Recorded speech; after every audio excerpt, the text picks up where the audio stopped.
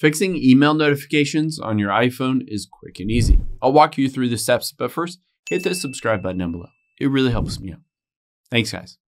Now, open up the settings here of your phone, and we'll scroll down until we get to notifications. Tap on that. Now, let's find the Mail app, or if you use the Gmail app, you can navigate to that.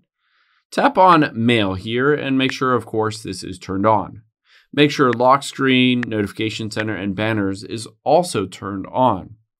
However, at the very bottom, we'll also tap on Customize Notifications. You can see here, for instance, if I have a specific email, I want to make sure the alert is turned on and sounds is set to whatever you want. In this case, just the new mail, but you can also just do any other ones if you want a different sound on there.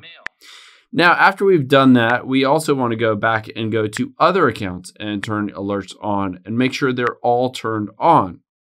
After we've done that, let's hop out of here and swipe down from the top right.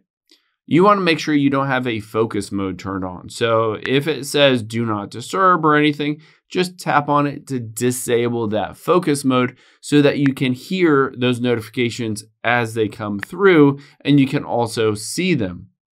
The next thing I would recommend doing is heading back into your settings. Let's go back to the very beginning here.